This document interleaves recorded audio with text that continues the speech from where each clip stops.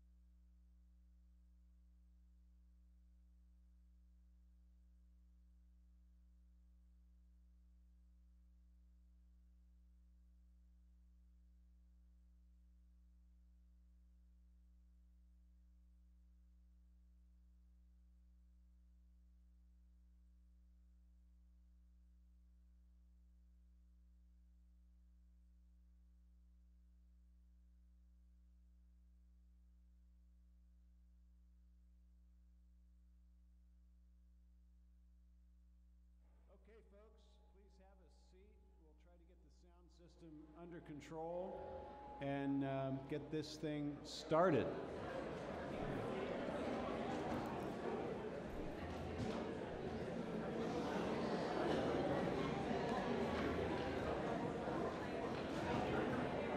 Well, good evening, everyone, and welcome. I'm Charlie Hales. I'm your mayor. I'm here with the rest of our city council who will be making an appearance one by one as they make their way in, but Commissioner Amanda Fritz is here. We expect our colleagues to join us, but because we have a lot of people here and a lot of people who want to speak, we'll get started quickly. I don't have a long introduction, but I do have a question. For how many of you is this your first budget meeting? Hold up your hand. Wow, okay, and I know our facilitators have some other questions, but I think this is one that's not on their list. How many of you are students?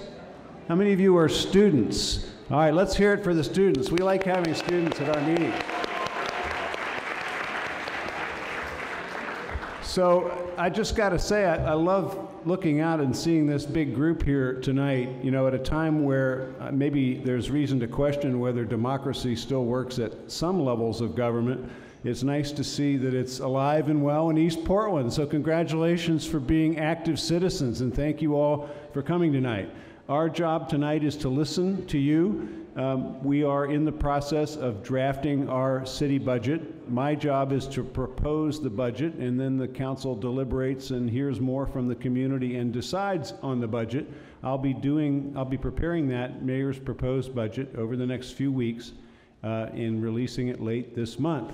So you're here at the right time to tell us about what's important to you, what do you think we should do more of, less of, stop doing, for goodness sakes, keep doing. All those things are very important, especially for those of you who haven't been to a city council meeting. I think what you need to know is that you have clout. People show up at these meetings, whether it's our regular meetings during the day in City Hall or a community forum like this, and they make their case, and the city council hears you, and we change our mind about things. So again, one thing I want to assure you as somebody who gets to the privilege of hearing from Portlanders is you'll see your city council take in the information that you provide, think about it, and make decisions based on what you tell us. So we appreciate the chance to listen. With that, I'm going to turn it over to our facilitators, unless you, Commissioner Fritz, have anything you want to add at the outset? I just wanted to say thank you so much, everybody, for being here. It does make a difference, and this is what democracy really is all about. Thank you so much. So I'm going to turn it over to our facilitators. They're going to get this started and have our budget director give you some basic information about our budget, and we'll take it from there. All right, thank you for coming out tonight. My name is Teresa Logan. This is Anthony Jackson. We're from Resolutions Northwest, local Portland community nonprofit dispute resolution center. We do mediation, facilitation, training on all kinds of different things. Look us up sometime if you're interested. But we're going to move fast through this intro so we can get to the testimony, because that's why we're all here tonight. So Teresa's a good fast talker. I'm not as good of a fast talker, so I'm going to actually try to talk faster than I normally talk tonight. So who's here from, the east side? All right, good to see. So who's here from the west side? Couple hands in the back there. Got a few. Don't back be shy. There. All right, what about folks from the north, from North Portland? Who's here from there? Okay. Couple hands over here also. All right. Representative, how about outside of Portland? Couple hands as well. All Welcome. Right. Thank you, welcome. All right, so who here, elected officials? We know who's here. Is anybody else in the audience? Elected officials? All right. What about city staff? City staff? All right. And media? Media folks? David's Got a couple hands in the back. Okay. All right. So who's here to express a concern about something in the proposed budget? All right. It's about half the hands in the room. And who actually hopes to give testimony? Who wants their voice to be heard? All right. Thank you. All right, so quickly how we're going to get to your testimony here tonight. We're going to hear a brief presentation from Budget Director Andrew Scott. We're going to have a couple slots reserved for testimony specifically about utilities. We have one person signed up. If anyone else would like to give testimony specific to utilities, please go sign up at the registration desk. After that, we're going to move on to the testimony on the general budget, and we're going to open a couple spots open for anyone who has child care, elder care responsibilities, and youth, and then we'll move on to the random drawing. So it might be a little bit confusing, but we're going to walk around with a box. That those of you who have a ticket in your hand that has a number on it, the same number is in the box at the registration table. We're going to walk around and we're going to ask you and the public to help us draw those numbers. That's going to be how we randomly decide who gets to speak tonight, because we most likely will not have time to make it through everyone who wants to give testimony. So if you see me come by with a box, draw a number or two out of there for me to help us make sure that it's a fair process, that everyone has an equal chance of participating tonight. Right. So we're also going to have invited testimony from 3 panels of 3 community representatives organized by Portland's community engagement liaisons. So these are voices that are not often heard. Invited testimony to hear perspectives of the New Portlander youth leaders, the Russian-speaking Portlanders, and the Oregon Bhutanese community organization. Those are the 3 groups that are going to be invited to give testimony tonight. And if you don't get a chance to come up and give your testimony tonight, you can submit your testimony in writing by email. You can get comment cards at the registration table out front. You can submit them then. If you just prefer not to give oral testimony, you can also submit your comments in writing. We're not going to have a break. We're going to get through as many people as we can. Restrooms, there is one directly out this back door behind the exit that is gender neutral. If you go to my right, that way are men's restrooms, and if you go this way to my left, there are women's restrooms. And with that, we will turn it over to the Budget Director, Andrew Scott.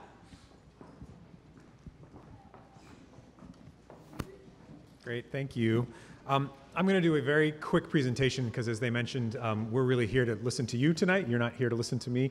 But I do want to give a little bit of context about the city budget and what we're looking at in terms of this next year coming up. And so I've got the slideshow behind me. I tend to talk really fast, so I'm going to sort of balance that, like slow down so you can hear me, but fast so I can get through it and you can get to your testimony. I'm also going to be around for the rest of the evening, as well as staff from the city budget office. If you have specific questions, we'll be happy to try and answer those, or we can take your name and get back to you with that answer in the future. So again, a brief walkthrough of the overall city budget. There are 4 priorities as we go into the fiscal year 16-17 budget. Housing and homelessness, public safety, core services, and preservation of city assets were the priorities that the mayor put out in terms of his budget guidance for next year. The overall city budget is $4.1 billion. This is obviously a very large amount. What this pie chart does is it tries to break that down, though, into some pieces that may make a little bit more sense. Within that overall $4.1 billion, $2 billion of that are program expenditures. I think this is what most people think about when they think about a budget. These are the dollars that go for environmental services and transportation and public safety and the programs that I think most of you are here to testify about. In addition to that, we also have some other things. We have reserves, which make up about 25% of that. And these reserves exist for a wide variety of reasons in all of our different funds, but we do have reserves. We have transfers between funds. These are really, to be totally frank, they're just double counts as money goes back and forth between different funds in the budget, but by Oregon state law, we're required to report them, so they're included there as well. And then finally, debt repayment makes up about 12% of that $4.1 billion total. In terms of the overall budget process, the city's fiscal year starts July 1st, runs through June 30th. Right now, as the mayor mentioned, he's putting together his proposed budget for the fiscal year 2016-17 budget. So it's this coming July 1st starts. We make adjustments a couple of times throughout the year as well, and we must have an adopted budget by June 30th. That's the process that we're going through to design this budget. In terms of how resources are allocated, when the city puts together its budget, and I get a lot of questions from citizens about this, we do have to pay close attention to where our resources come from. For instance, some funds are dedicated to specific uses and can only be used for those particular programs. When you pay your water and sewer bill, and the city runs the water and sewer system, we're restricted to spend those dollars on our water and sewer utility system. Building permit fees, if you're doing a remodel or if you own a business and you come in and pay your building permit fees, they have to be used to pay for the permit and system for the development services system. Gas taxes that you pay or parking revenue has to pay for the transportation system. On the other hand, the general fund can be used for really anything that's within the city's charter, and that charter is very broad, and I'll talk a little bit more detail about the general fund. But those revenues mainly come from property taxes, from business license taxes that are paid from businesses in the city, and utility license taxes paid by utilities in the city. And the general fund is allocated based on council priorities, and it's events like this one tonight where they get to hear from you about what your priorities are as they construct next year's budget. In terms of that overall general fund discretionary, in terms of the overall general fund, it's about $487 million. So again, it's a smaller subset of the $4.1 billion, but still obviously a very large amount. And this pie chart, which I won't go into detail, but it does break down the base funding for all of our general fund bureaus next year. And one of the things I do want to note is there's an orange slice up towards the top left, and you probably can't read that, but it says surplus funds of about $20 million. That's what we're expecting, what we're projecting for next year is a surplus of about $20 million.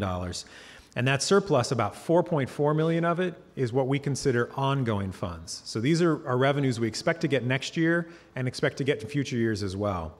About 15.9 million of that is what we consider one-time funds. These are funds we expect to receive in 16-17, but we don't necessarily expect to receive them the year after. The reason that's important is we don't want to use one-time funds to pay for an ongoing program because it means we'll be back here next year with potential cuts. So with that 4.4 million, we want to invest that in programs we expect to continue. The 15.9 million we want to invest in one-time programs like infrastructure. So this is fixing our parks, fixing our facilities, again, those one-time dollar expenditures. In terms of that overall context for 16-17, the mayor issued, and every year he issues budget guidance to bureaus as they prepare their budgets. And you may have read about this in the paper, or this may be the first time. But going into 16-17, the mayor asked bureaus, he outlined his priorities, and he asked for a few things. He asked general fund bureaus to propose 5% cuts for next year. He also asked them to look for areas where they can realign their resources to focus on their core missions and council priorities, notably focusing on the housing and homelessness crisis in Portland.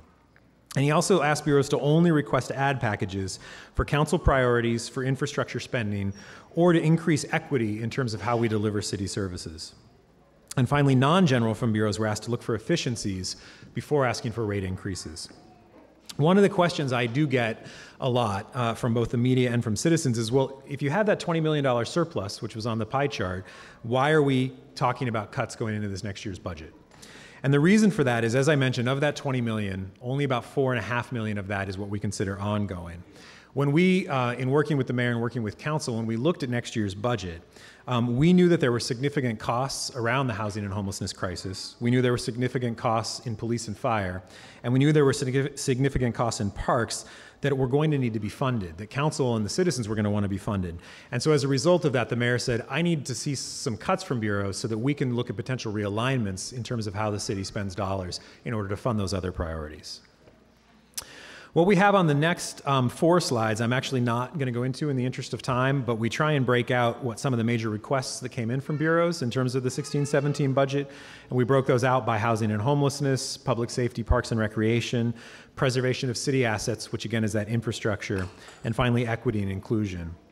And then one of the last slides, again, talks a little bit more about significant reductions, and we sort of list those by public safety, parks and recreation, community development, and support services. This slideshow is on our website, so if you feel you want to go look at it in a little bit more detail, that's at portlandoregon.gov/CBO, which stands for City Budget Office. And again, I have this, and I'm happy to walk through, and I think there's a little bit of this information in the handout as well. I'm happy to go through those in more detail. And then finally, the very last slide, opportunities to provide testimony. We're in the second box there, April 12th. This is one of our budget forums. In addition to this, council will be taking testimony at May 12th, which will be a budget committee public hearing. Also May 18th when they approve the budget. There's a specific utility rate review hearing on May 19th. A local group called the Tax Supervising and Conservation Commission, which has been in existence for 100 years. They take public testimony on our budget as well. No one ever shows up, so if you feel like you want to give testimony, that's a good time to do it. And finally, when council adopts the budget on June 9th, we'll be taking testimony then as well. As I mentioned, I'll be here to answer questions. At this point, I'll turn it back over to the facilitators, and we'll get started with testimony. Thanks. All right, thank you very much. So if people have additional questions, there's the City Budget Office staff. And where's the City Budget Office staff? Hands? In the hands? back at the registration table where you came in. Okay, so- all right. So just head on back there. They can help you. And there's also the City Budget Office at portlandoregon.gov that you can contact. All right, so as I mentioned, we're ready to move on to testimony. We do have three kinds of testimony here tonight. The first one we're going to start off with is utility testimony. All testimony will have 2 minutes. So if you signed up and have the one blue number in the room for utility testimony, please come to the front.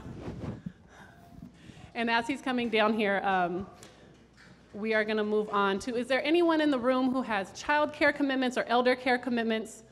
So raise your hands high. We can take 3. So I see 1, 2, and 3. If you'll come down and be on deck, as we're calling numbers and inviting people to testify tonight, you can come up here to the microphone for utility testimony. We're going to ask you to come into this front row of seats up here and ask you to sit here so you're on deck and can move immediately up to the microphone when it's your turn. So we'll have utility testimony followed by these folks. Go ahead and start when you're ready. Good evening. My name is Sam Pastrick, and I'm here as a representative of the Citizens Utility Board of Oregon. We represent residential utility customers in the state, and as of 2014, we also represent Portland Public Utilities customers, ratepayers, in the city of Portland. I have 2 quick issues that I want to briefly touch on. The first is in regard to fees that BES is allowed to charge developers for building permitting and environmental standard compliance with that permitting. Basically, CUB would like to see the City Council address what we see as being a pretty sizable cost recovery gap. An example of this is during fiscal year 2014-15, the last year for which complete data are available. BES recovered 47% of these fees from developers. The remaining portion, of course, was paid for by ratepayers themselves. This, in our mind, in our opinion, is really an unfair and unreasonable and unnecessary subsidy directly to developers. The point that I hope to make is that 47% is really far too low. Had BES, for instance, recovered 90% during the same fiscal year, the Bureau would have increased revenue by, roughly speaking, $1.3 million. That's $1.3 million in the pockets of ratepayers. The second issue that I quickly want to touch on is that CUB supports additional resources for the Water Bureau around more rigorous outreach efforts in regard to the monthly billing option. Really, CUB strongly supports the monthly billing option, and with these outreach efforts of particular interest to us are seeing these efforts targeted toward historically underrepresented and underserved communities. And that's really all I have tonight. Thank you for your time. Thank you. A couple things we forgot to mention. If you hold off applause, it helps us move faster. And if you actually, some people hate this, some people love it. If you actually do jazz hands, if there's something you want to support, it provides a much better visual for those of us in the front, especially the mayor and the commissioners, to see how many people support an idea than applause does. So it helps us move faster. It actually expresses your point better, even if you hate it. So everyone who comes up tonight will have 2 minutes. I forgot to mention Vishnu, one of our volunteers, is sitting over here. He's got some signs. So if you are testifying, and you'll keep an eye out for him, he'll let you know when you're at the 1 minute mark, when you have 1 minute remaining, when you have 30 seconds remaining, and when your time is up. And so we're going to invite the 3 of you to come on up to the mics, and we're going to ask now, are there any youth in the room who want to testify, who might need to get home to do homework and get to bed? So any youth? So raise your hands high if you are a youth and would like to provide testimony. Here's when we'd ask you to come to the front. Any other youth in the room who'd like to provide testimony? 2, is there anyone else? I see another hand in the back here. Come on up to the front, please.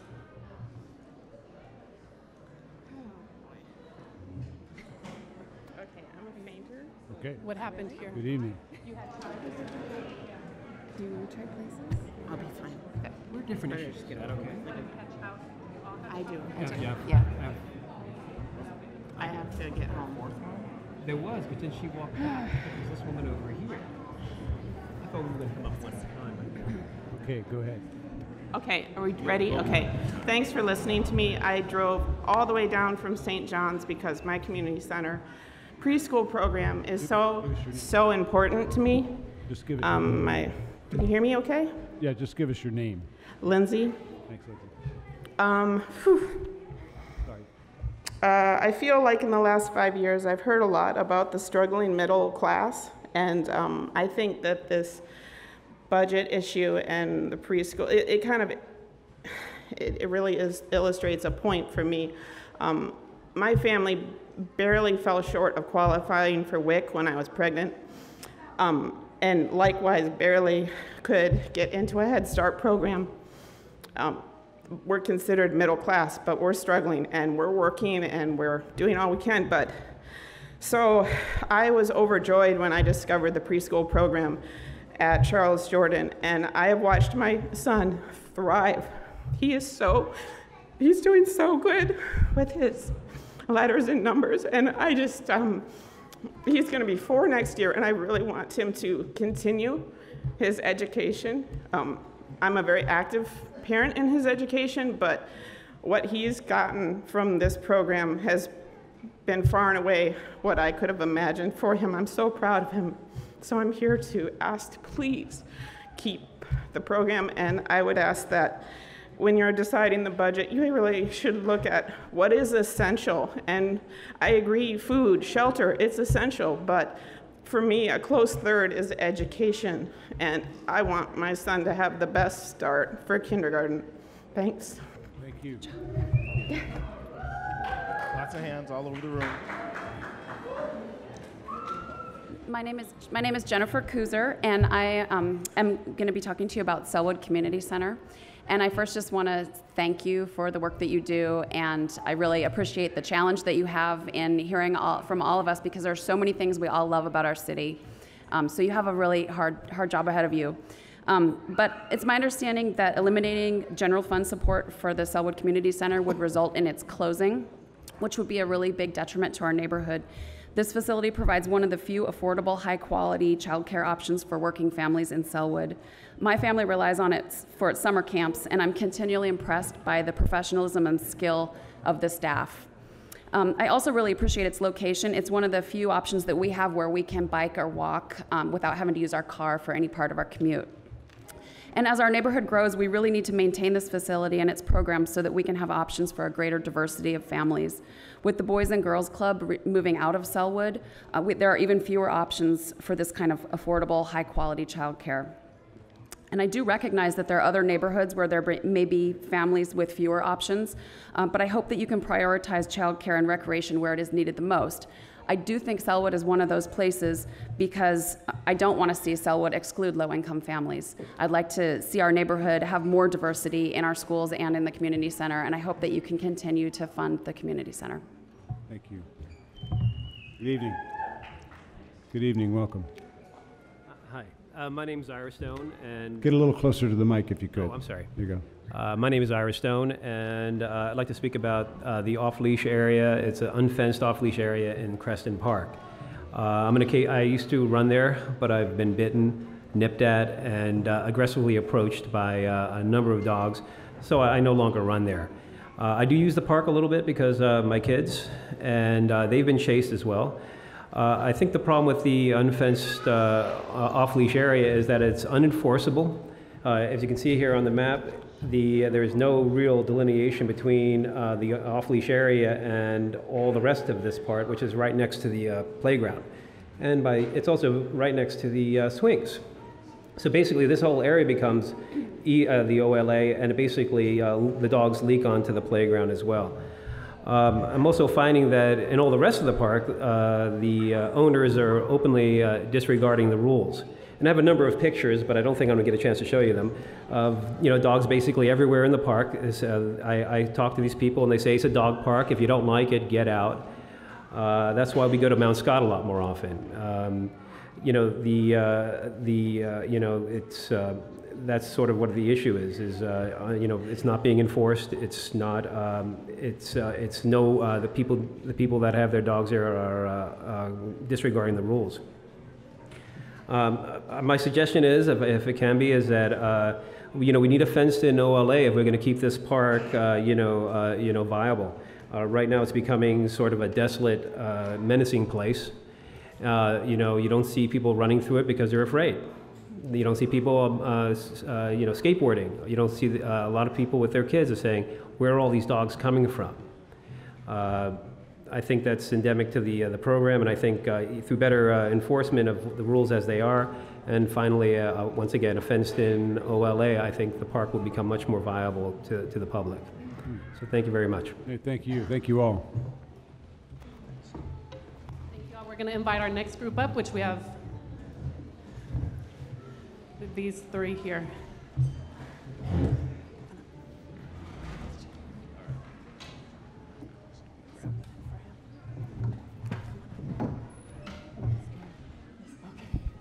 Hi there.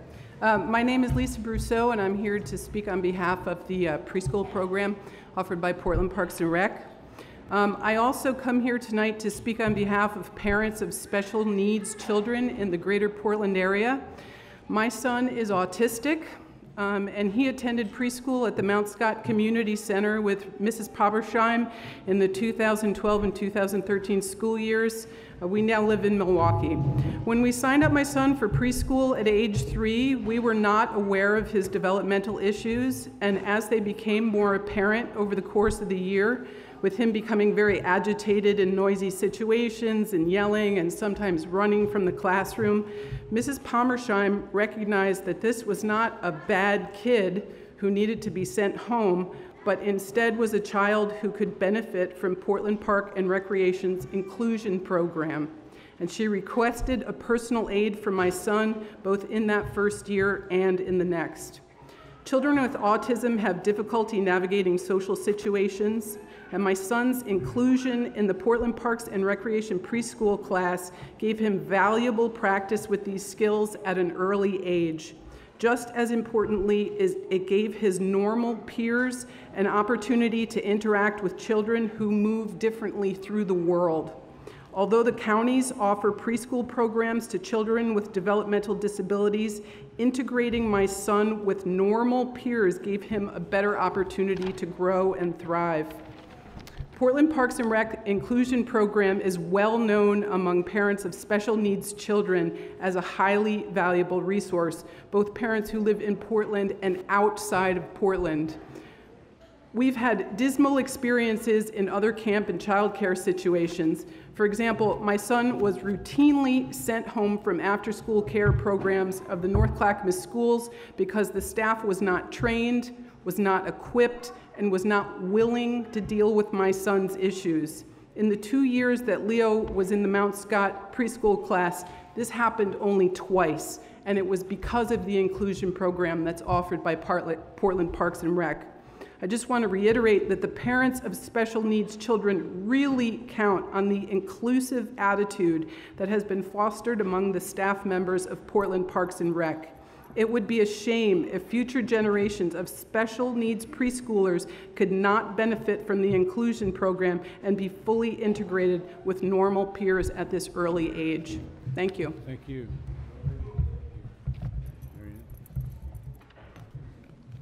Hello, Mayor and Commissioners. My name is Marianne Schwab. I'm here today to support the right budget for ONI, including their top priority, no cuts to core programs. Preserve core community engagement and neighborhood livability services, including 1, the budget office recommendations to keep the neighborhood grants. They really network in the community. I encourage you to increase the funds to the levels requested by the ONI and its partners. Don't cut the graffiti abatement services. The staff who would be cut speak Spanish and are doing a marvelous job organizing among the Spanish speakers in their neighborhoods. Say no to eliminating the 1 FTE for crime prevention specialist. I was around when we first started Neighborhood Watch some 35 years ago. I feel that they do a fantastic job in the community, and they work arm in arm with our peacemakers, meaning whether they be park rangers or the Portland Police. I also am very concerned about the flap regarding our city auditor's independence. Please don't cut her program. She gave you a great courtesy in not issuing a federal fine for $500 to two of you. And same with the ombudsman. Anyone calling that office says, we can't because it's under the whatever commissioner's portfolio. The city government's relations, Martha Pellegrino, she's told you her budget is like a flea on the tail of an elephant. And that also goes for some others around here, including parks. And today I want to say thank you for your well-teamed work today with Multnomah County and the City of Portland regarding the homeless issue. I would encourage everyone to take time to key it into your computers or watch it on TV. Finally, I'm asking City Council to use to purchase 1.3 acres open field facing southeast Morrison Street. The mayor has already told us that once you lose that open space, you never get it back.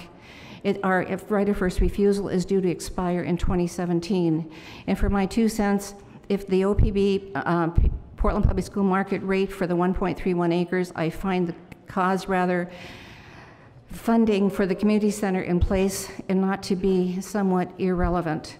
By allowing the COP access to outbuildings for homeless services in exchange financial consideration, PPS has already demonstrated the future uses for variables in their eyes. So I'm begging you to use these one-time and ongoing funding. And I'm not going to take the city auditor. The people here can tell you how much money is one-time spending. We need to buy it. We need to buy it now. Every child in here, that land belongs to them. I'd rather see them run and play in that open field than see a 10-story condo. Thank you. Hi, my name is Jennifer, and I'm here on behalf of the Sellwood Community Center with my son, William. He got a little too nervous to say how much he loves the community center, so I'll say it for him. I just wanted to add that there's a great need for after-school care in the Sellwood area, especially now with the closing of the Boys and Girls Club. I can't tell you how hard it is to get a spot for after-school care right now in that area. I woke up at 3 o'clock in the morning a couple of weeks ago to try to get a spot in a program. It was very difficult. Also, there's a great need for affordable summer camps in that area where we can walk our kids to without using cars, and especially for those of us with both parents that work. So thank you very much. Hope you consider that. Thank you. Thank you all very much. Just want to recognize for those who can't see them, there is a whole squadron of people in red shirts here with signs that say Saves Sellwood Community Center. And signs that say preschool is important that have been waving them when we've heard testimony about the preschools, and also a contingent of folks with yellow signs that say Fund ONI and EPNO, who have also been waving their yellow ribbon wands in response to some testimony. Now we're going to invite our youth to come up who are going to testify. And next up on deck will be the first 3 numbers that were randomly drawn. So if you have number 39, number 5, and number 105, please come down to the front so that we know you're here. If you can give me a show of hand real quick if you're number 39, 5, or 105. Good evening and welcome. Who'd like to go first? My name is Ali Rojas, and I'm here for the Portland and Recreation World Cup soccer.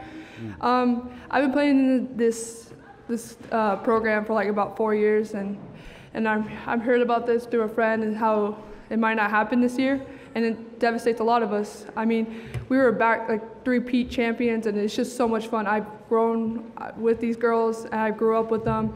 And like I can say that like they're lifetime friends, you know, like, and there's so many different communities come together, so many different races come together, and it's like just so much fun knowing, and you meet a lot of new people, and you have fun playing soccer at the same time. We're all there enjoying the sport that we love, and it's just so much fun. Like there's nothing I've ever seen so many nothing bad has ever happened. You know, it's just about a bunch of kids getting outside, having fun in the sun, and playing soccer. I mean, I would hate to see this go.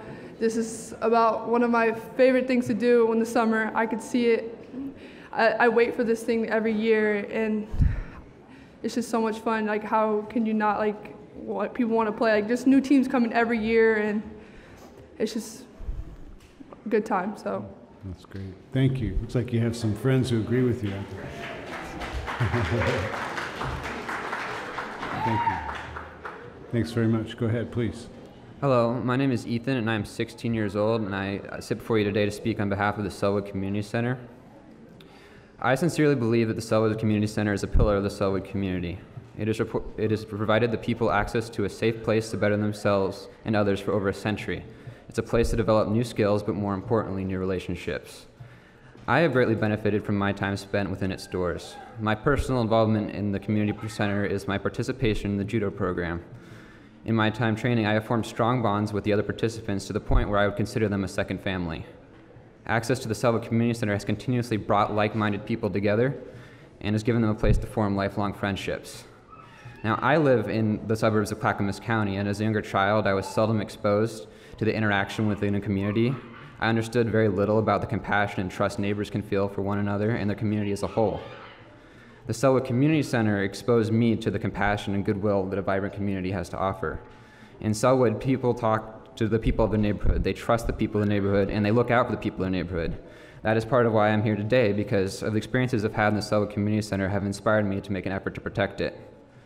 I've come to recognize that the state of Sellwood's community is sacred, and I want to ensure that it is protected. So I decided to start by protecting the place where the young people begin their education in preschool, and where the old go to talk and learn, and all can go to play. In conclusion, I think it would be a mistake to lower the quality of life in the people of Sellwood to save such a small sum of money. The institution is a pillar of the Sellwood community, and to remove it would be failing to serve the people and ultimately not be against the best interests of citizens in the city of Portland. Thank you for your time.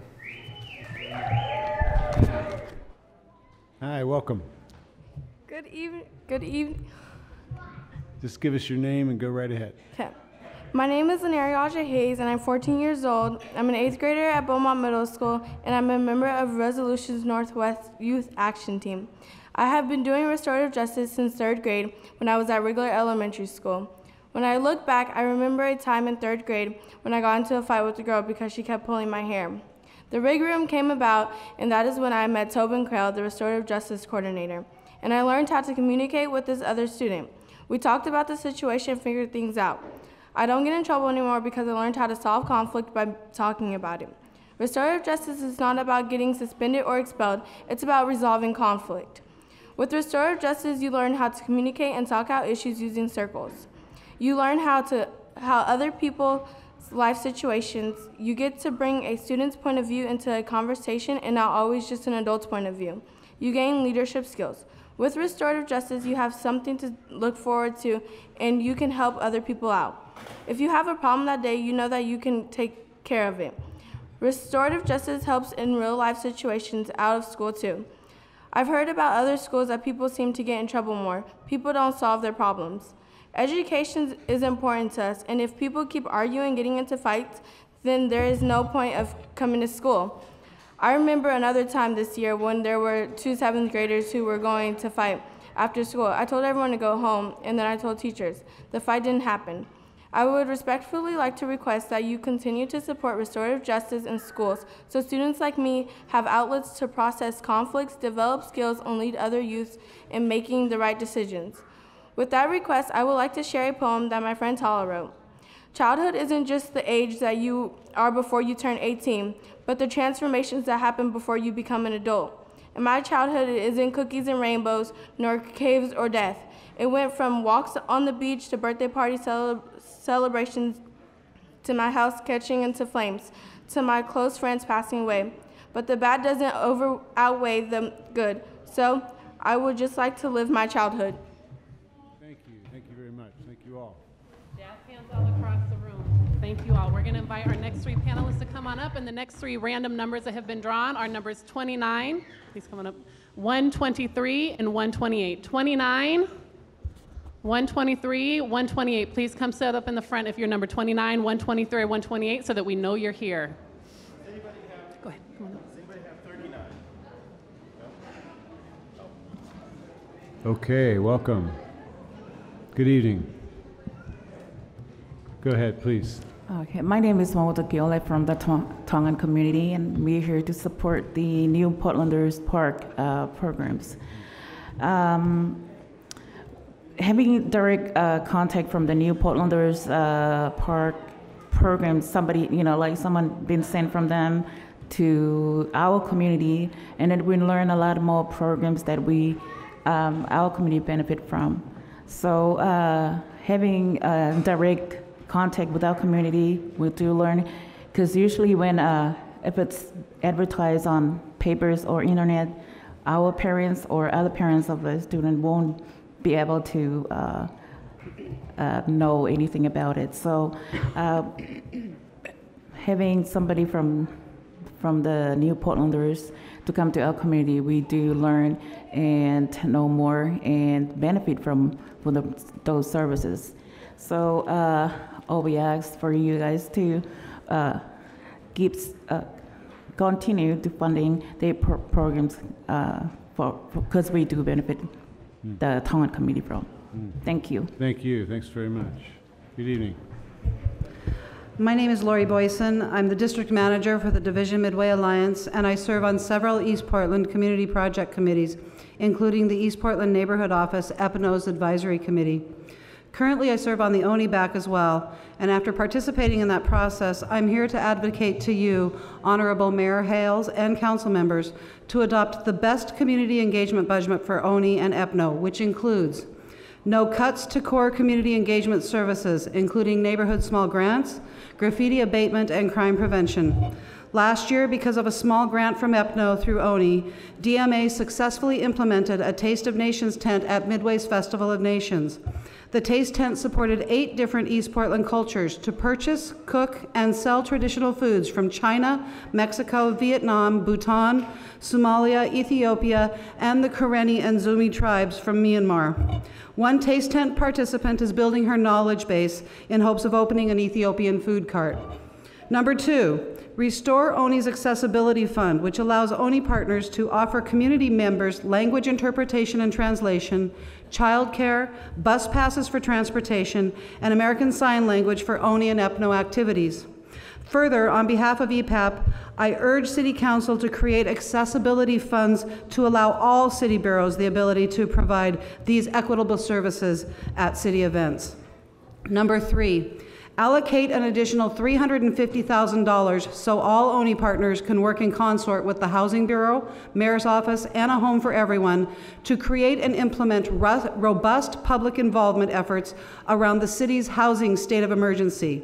The housing emergency affects every Portland neighborhood and business, and homeless support efforts on behalf of Historic Park Rows and the Park Roads Neighborhood Association is a prime example of the type of on-the-ground, community-driven solutions public involvement can bring. I thank you for your time today and urge you to adopt the above budget as the ONI and EPNO budget that will build a stronger Portland through community engagement.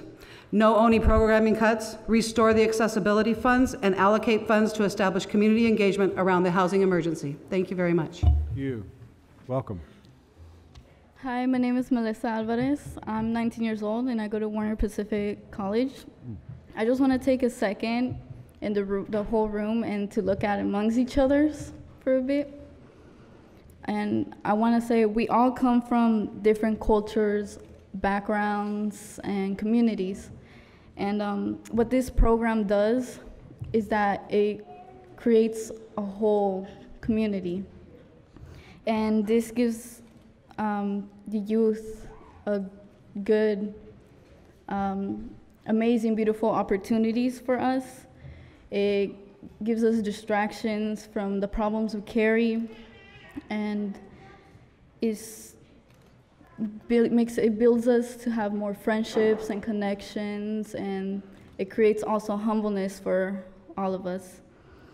And this program defines diversity, and we truly do need this. The youth needs this, and this is my 4th year in a row doing this, and it has truly made me become more humble, and it's also made me learn to be resilient. That's great. Thank you. Thank you very much. Thank you all. Thank you again. Want to recognize all the jazz hands in the room, about 30 or 40 white signs in the back that say, add parks for New Portlanders, keep your promise, immigrants and refugees matter. Other things, and lots of ribbons going around the room also. We're going to invite the next panelist to come up. I think we're missing number 120, 123. If you have 123, come up now or you're going to miss your turn. And then next on deck, we're going to have our first invited panel of testimony from our Russian-speaking Portlanders. And that's Natalia Sobolyevska, Galina Nekrasova and Artem Velichko. We'll ask you to come on deck to the new seats. If number 123 has not appeared, we're going to invite number 133 to come up to the mic. 133? Raise your hand so we can see you if you have number 133. 133, anywhere? All right, we're going to move on then to number 41. Number 41. So if you have number 41, we'll invite you to come on up to the mic. And while he's doing that, why don't you go ahead and get started? Well, hello, commissioners and mayor. My name is Annette Stanhope, and I'm the chair of the Park Rose Neighborhood Association. I'm also involved in the East Portland Neighborhood Office Advisory Committee, East Portland Neighbors, Inc., and the Rovers. I'm here today to ask you to fund the Office of Neighborhood Involvement's request for community engagement around the houselessness emergency. This request is inspired by the work I've been doing with Historic Park Rose, our Neighborhood Prosperity Initiative, St. Matthew's Episcopal Church, Officer Jason Jones, and the East Portland Neighborhood Office to find ways for the unhoused community to coexist with housed residents in the Park Rose neighborhood. Within our limited resources, we've begun to connect with the houseless, identify public areas where they could reside, and develop garbage pickup and public toilet services. And we're also working on a social resources fair on June 2nd to help the houseless connect to social services that could help them improve their situations. However, this small bit of progress has taken much of our time and local resources, and there are other East Portland neighborhoods who could use assistance in helping their own unhoused communities. We in Park Rose are at capacity of what we can do as well, and we could do even more with more assistance from the city. For example, this is just one example, perhaps a new staff position to help manage developments with garbage, toilet, and storage services in East Portland. It's a changing scene out there all the time, and it's hard to follow that as just a volunteer. The neighborhood associations are often the next point of contact after the police regarding houselessness issues, which is why it is important to fund the Office of Neighborhood Involvement request around the houselessness emergency. Thank you for listening and considering my request.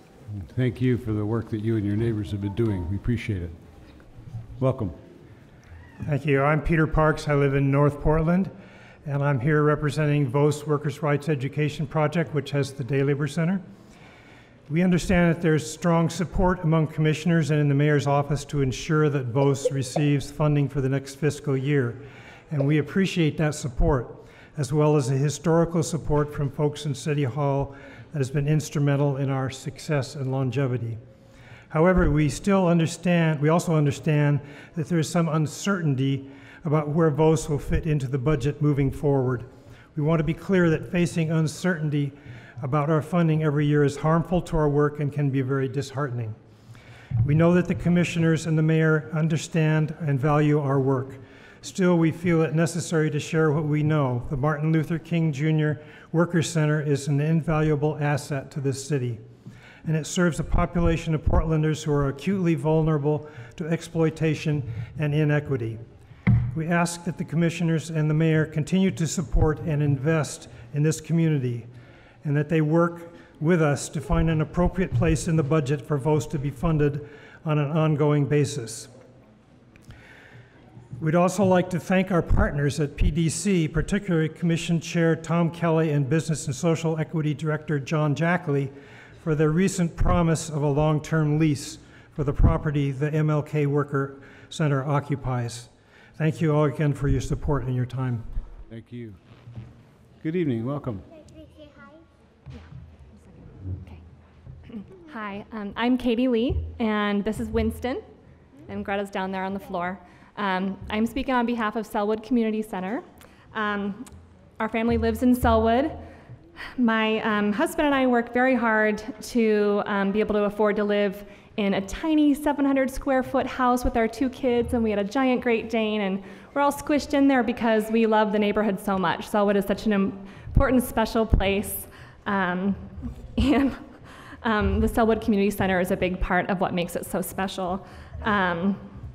We wouldn't know half the people in our neighborhood if it weren't for the Sellwood Community Center. My son goes to preschool there, and I'm hoping that my daughter, Greta, goes there next year. Sellwood's a rare place in Portland where kids actually grow up together from preschool and go to school together all through elementary school. high school, and the families really grow roots there. So it's just a really special place, and it all starts with Sellwood Community Center, with the great preschool and early childhood programs there. And his friend goes there too. And so I just want to ask that you please consider not taking away such a special, safe, nurturing place for our community. Thanks. Thank you very much. Lots of jazz hands and signs for Save Sellwood Community Center up here in the front, probably at least 20 or 30 or more of you. We're going to invite our invited testimony from our Russian-speaking community to come on up to the front, and next on deck will be the next three randomly drawn numbers. Number 15, number 37, and number 1. So 15, 37, and 1. If you have those numbers, please do come to the front so we know you're here and ready to go. And with that, we'll turn over to you. Good evening. My name is Natalia Sobolevskaya. I'm with Russian-speaking community leaders group, and we ask to fully fund and not cut the budget for the mobile playground program and the movie in the park. Both of these programs are very important to our Russian-speaking community because the public mobile playground keep our kids up active through whole summertime, and it will improve their health and prevent obesity. The movie in the park in the Russian language is an event which gathers our community and is not just a cultural event, but an event that shows that city officials care about immigrant communities and support people in their culture needs and activities. And a previous year, when we did a movie in the park, each event, it was 2 times, and each event gathered 250 people. It's like there's some activities, food, and just very good. And I heard last year was budgeted 56 movies, and this year will be 40, and next year we don't know how many, and please keep funded. Thank you. Thank you. Welcome. Hi, my name is Galina Nekrasova. I am from Russian-speaking community leaders group from Russian-speaking compatriots association, and it is big community. We ask you to find funds for creating a training program for police officers, especially for Russian-speaking community. In this training, the police officers will learn how to communicate with our community effective and culturally appropriate. They will learn where and how to reach our people, to prevent and clarify any criminal activities, and how to influence and help those people, especially youth, who are already in difficult situations, and get out and stand back on their feet in regular life. That I ask. Thank you so much. Thank you. Thank you very much. Welcome. Good evening. Good evening. My name is Artem Velichko. I'm currently a student at Portland State University studying business and history, but 13 years ago I was a 7th and 8th grader right here at Alice Middle School, so it's great to be back with my wonderful leaders group here to ask you to commit funding for the newcomer integration practice position. This full-time staff will help the current New Portland program coordinator, Polo, to manage and integrate the policy for the New Portlander Policy Commission. Maybe you already know, but if you did not, did you know that 1 out of every 5 Portlanders are foreign-born and 50% of school children are ethnic or language minorities? This new position in the New Portlander Policy Commission will be a great addition to the mayor's city structure. Mayor Hales has already graciously authorized this one-time special funding for the position last year, but the city has not yet to create this position, but the money might be gone by June 30th. So we're here to ask you, and there is proven history and success with the New Portlanders program. There have been 13 local, international, and national honors over the last 8 years recognized. Thank you all for your time and letting us speak here with you all. Thank you. Thank you very much. Oh, thanks. Okay, now we need 3 more. You folks go ahead up here. Come on up. Come on up. Now we have 3 more numbers. Number 45, number 119, and number 52. Could those folks come down and be on deck here in the reserve seats that we have for you right up front? 45, 119, and 52. I don't see anybody moving. Can you raise your hand real quick if you have one of those numbers so we know you're here? Otherwise, we're going to call 3 more numbers. 45, 119, 52. Last chance. Okay. Going once, twice. Then we're going to move on to number 43, number 127, and number 125. 43, 127, and 125. Please come to the front if you have one of those numbers and raise your hand so we know you're here. Okay, I have one in the back. I have one hand here, maybe. Maybe that was a kid. Okay. All right, welcome. Can you hear me? Yes.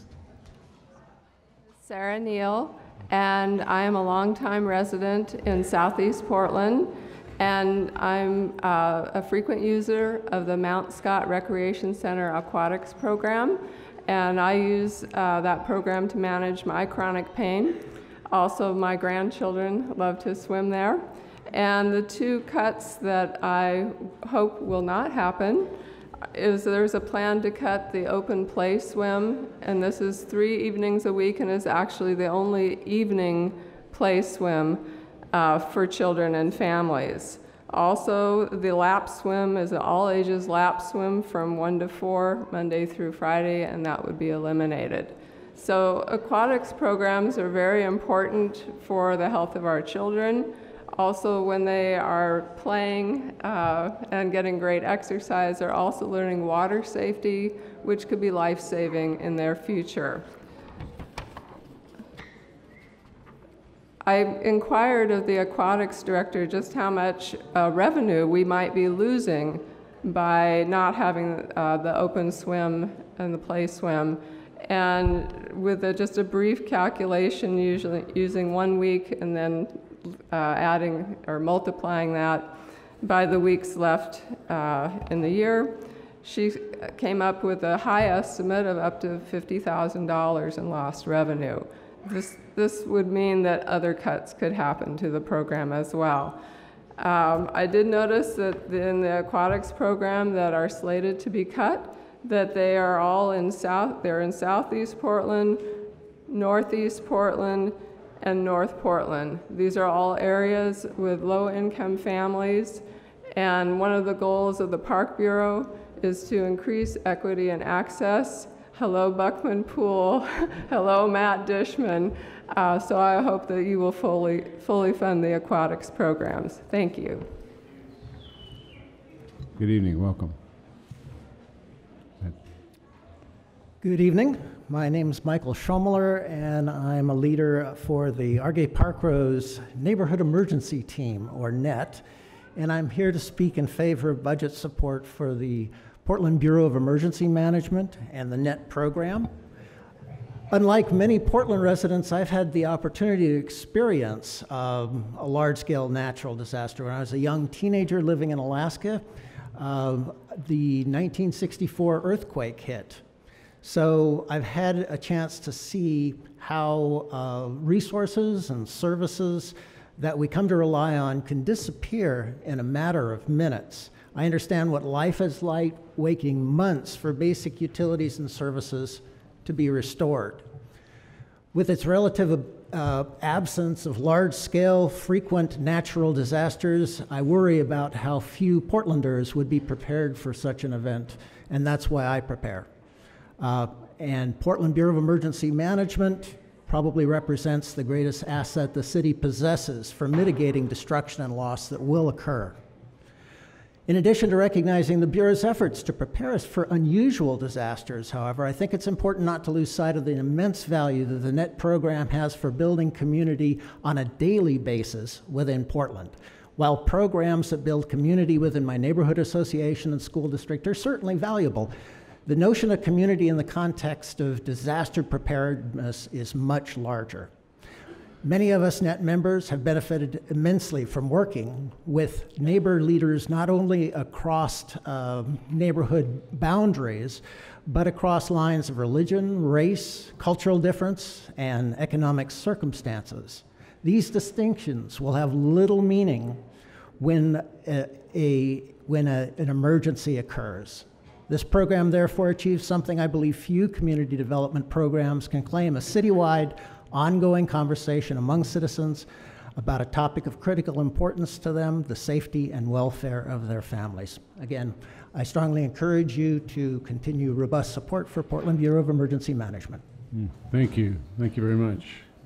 Good evening. Welcome. Good evening, members of the City Hall. First of all, I would like to say Kirisore Abiet Etiwaye, which in my native tongue means thank you for welcoming me here today. I'm extremely honored and humbled to be able to share my story with you all.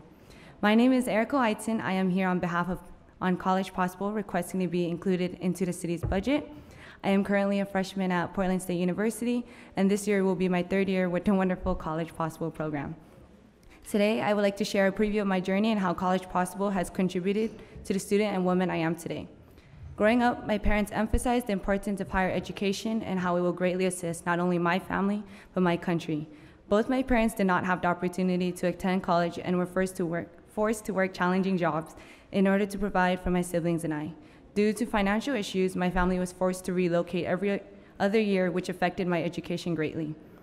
During my sophomore year of high school, I decided that college was not going to be a dream, but I was going to make it a reality.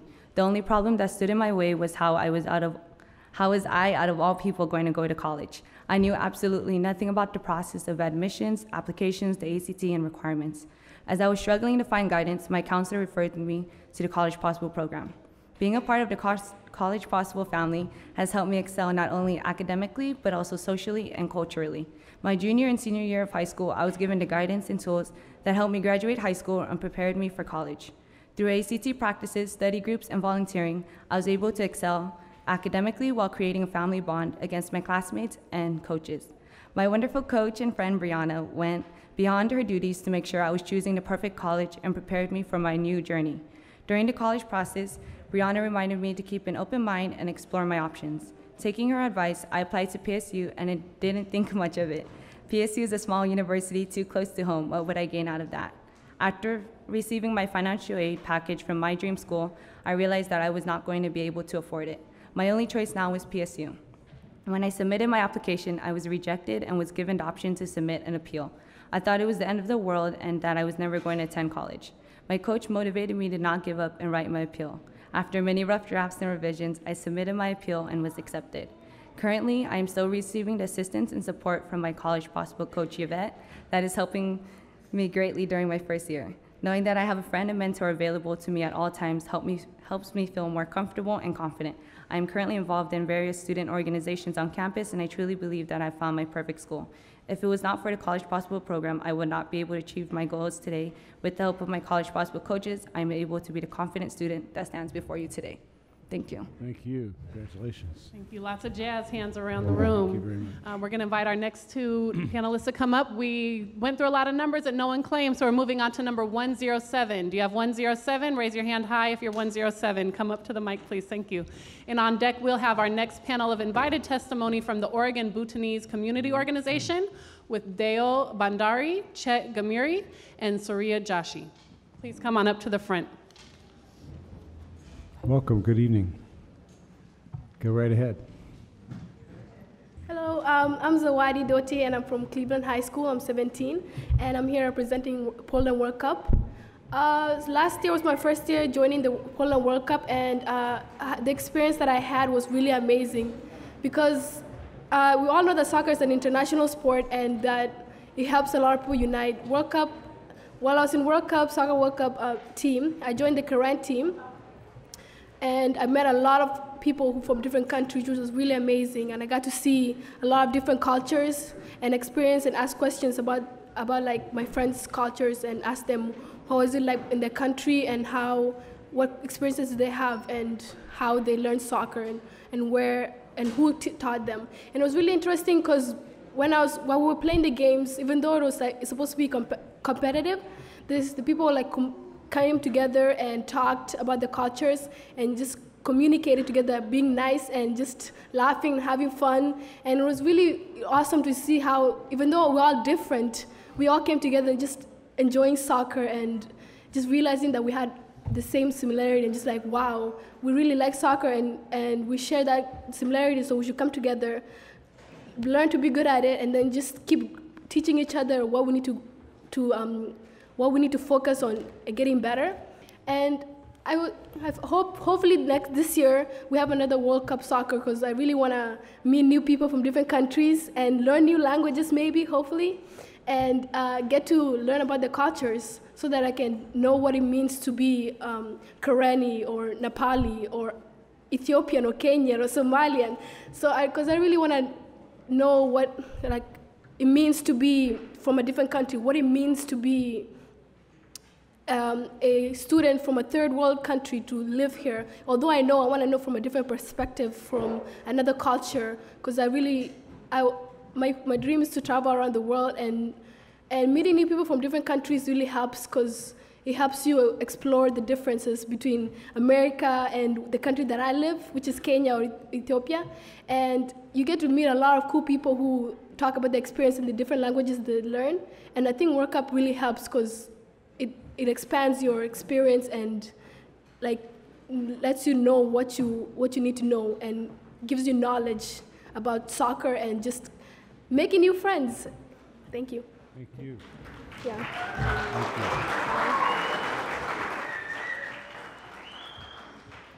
That's great. Welcome. Good evening. My name is Kara Carmesino, and I'm here representing the Asian Pacific American Network of Oregon, or APANO. Over the last 3 years, APANO has been leading the Jade District Neighborhood Prosperity Initiative. One cornerstone of our work is the former furniture store on the corner of Southeast 82nd and Division, which has become a thriving community space.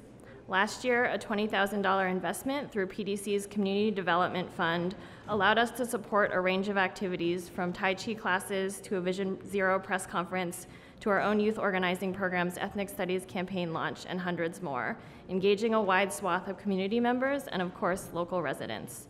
To allow for our ongoing operation of the space, a second one-time investment from PDC would support the incredible range of community building, engagement, and organizing this space makes possible. We also support funding for the Bureau of Planning and Sustainability's action plan to mitigate displacement that may result from proposed transit projects along Powell and Division, and the Parks for New Portlanders program specifically designed to help integrate immigrant and refugee families. APANO has also been active on the Office of Neighborhood Involvement Budget Advisory Committee, and you have heard from us before around our support for your investment in culturally specific leadership development through the Diversity and Civic Leadership Program. We were enthusiastic about this council's support for the addition of a 6th DCL program last fiscal year, and celebrate our partners Momentum Alliance in winning the resulting RFP. We strongly support the right budget for ONI to prevent cuts to core community engagement services, retain positions, and increase accessibility. At the same time, APANO represents a variety of diverse constituents. When data is disaggregated for our communities, a range of disparities is uncovered.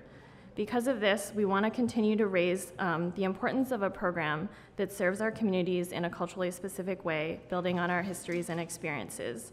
Given the potential cuts and important priorities this year, we're not advocating for further expansion of the DCL program, but we do look forward to coming back in a future year to discuss that possibility with ONI and with you. Thank you for your time. Thank you. Welcome. My name is Joyce Slay. I am a volunteer in many capacities in East Portland. Perhaps the most thing that I like the best, the thing that's the easiest to volunteer for, that is the most fun I've ever done in my life, is being a Portland Rover. And that activity takes me into the parks of East Portland. I have so much passion, I cannot channel it into 2 minutes, so I forced myself to write a letter, and I can read that, and I'll think I can keep it in the line of time. As I said, I'm a resident of East Portland. I live in Wilkes Community Group, which is a neighborhood association in East Portland.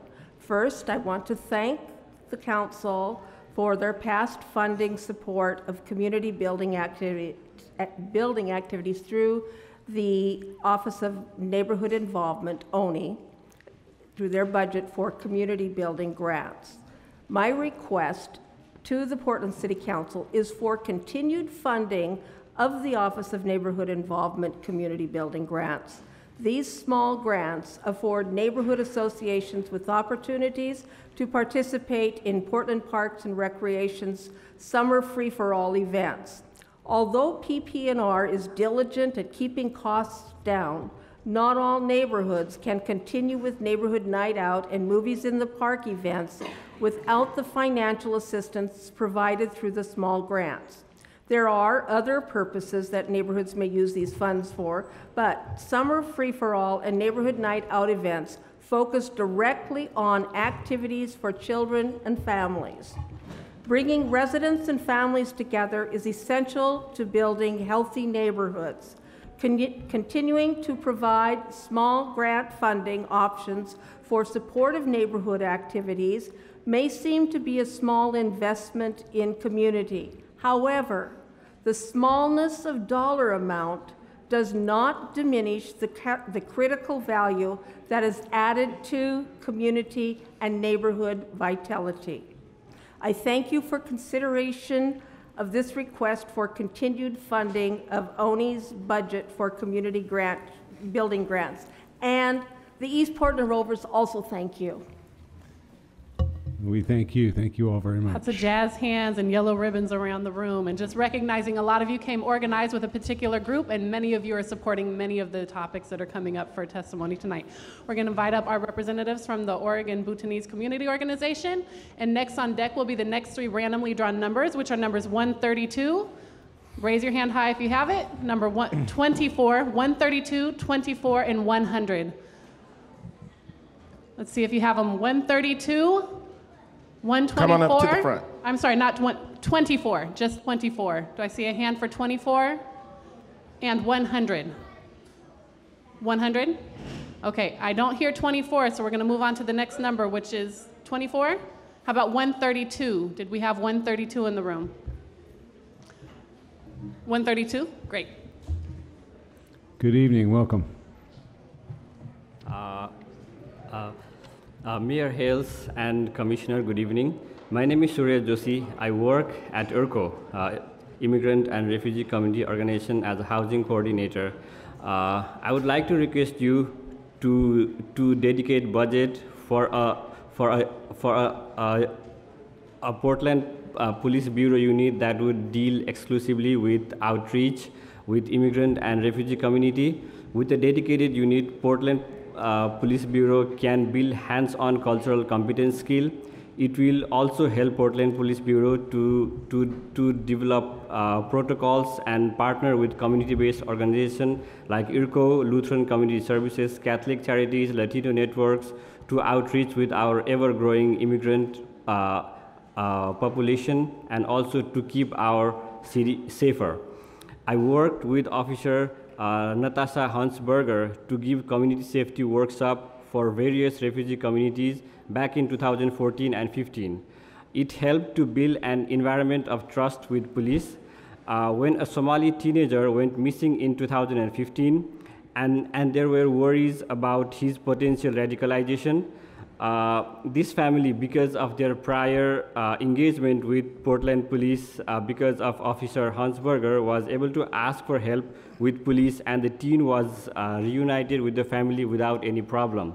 So these are the situations that we face in our community every day, and then our teenagers are very much afraid to befriend police officers, and then they are shy of police officers. We need this trust to be continued to keep our city safe. Officer Hansberger is doing everything on her own, but this work needs to be institutionalized in a city that is 20% foreign-born population. I thank you for your time. Thank you. Welcome. Good evening, Mayor Hales and Commissioners. My name is Deo Bhandari. I'm the current president of the Oregon Bhutanese Community Organization. I also work as a youth advocate for new immigrants and refugee youth within David Douglas School District. I came to Portland in 2015 after living in a refugee camp for 23 years. As you can imagine, there is a lot to learn for newcomers. I was fortunate to go through a free leadership program at IRCO and learn how to interact with the public systems. With IRCO's support, Bhutanese community just filed 501c3 non-profit organization status in Oregon. I help the communication between families and school. I empower community members to get help from the pro bono attorneys when they are harassed by their landlord and treated unfairly. I'm asking your support today for an immigrant and refugee integration practice staff for the New Portlanders program in city so that he or she can address our challenges. And having this staff person will ensure newcomers are integrated into new society as contributing members. Thank you for your support. Thank you. Thank you. Thank you very much. Good evening. Good evening, Mayor, City Commissioners, ladies and gentlemen. My name is Chet Gimire. I am former Vice President of Oregon Bhutanese Community Organization. 6 years ago, with my family, I traveled from Nepal refugee camp to this wonderful country.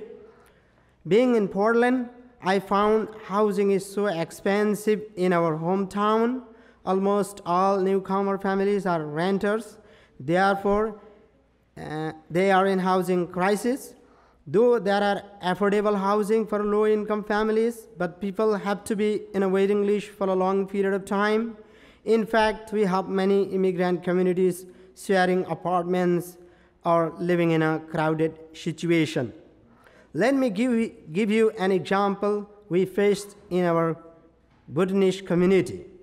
We had an elderly couple suddenly became homeless because they had to live in an overcrowded apartment which they were sharing with other family.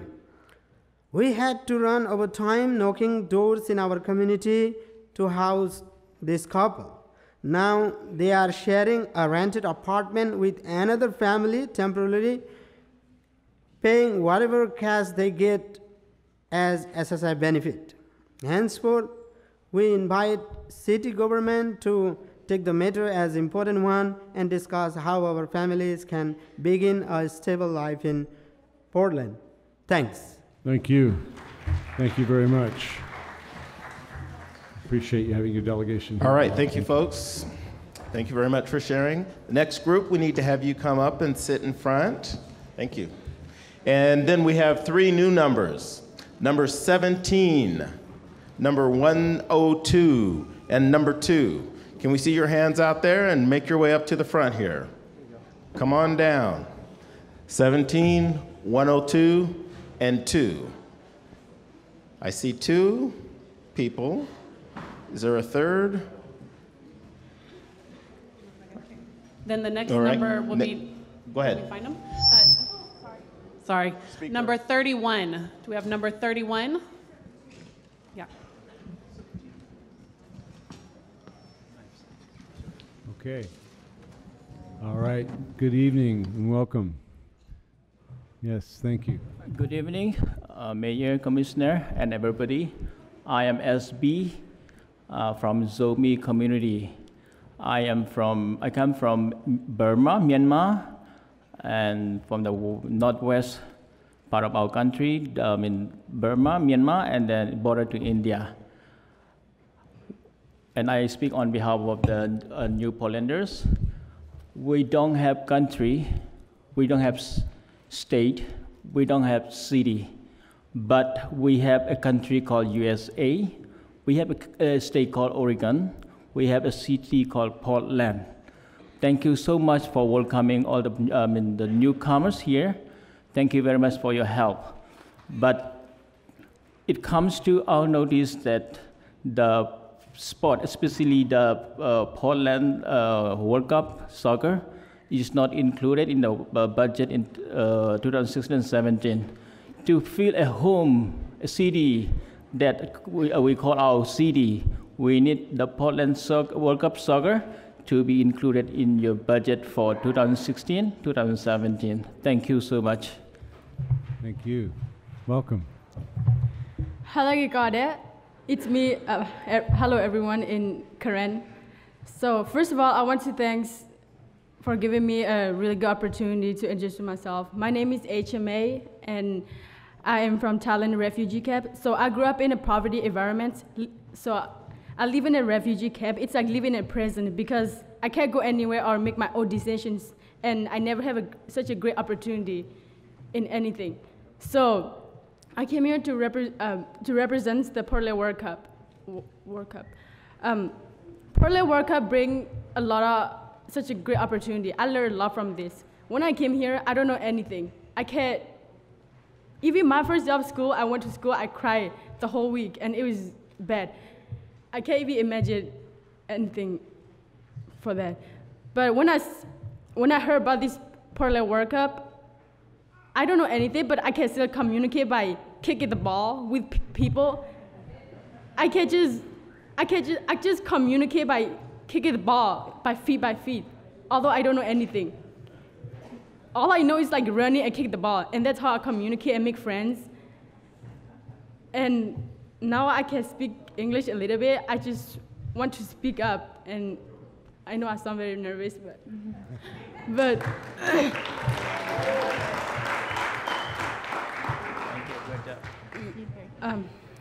yeah, and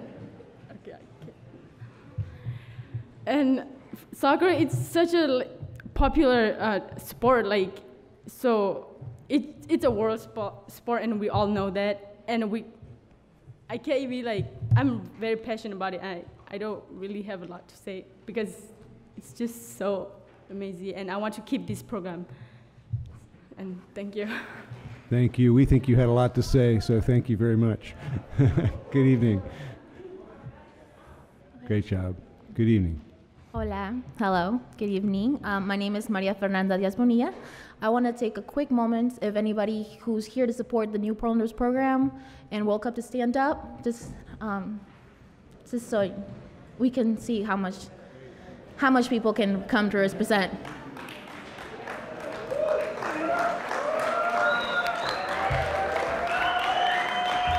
Oh, shit.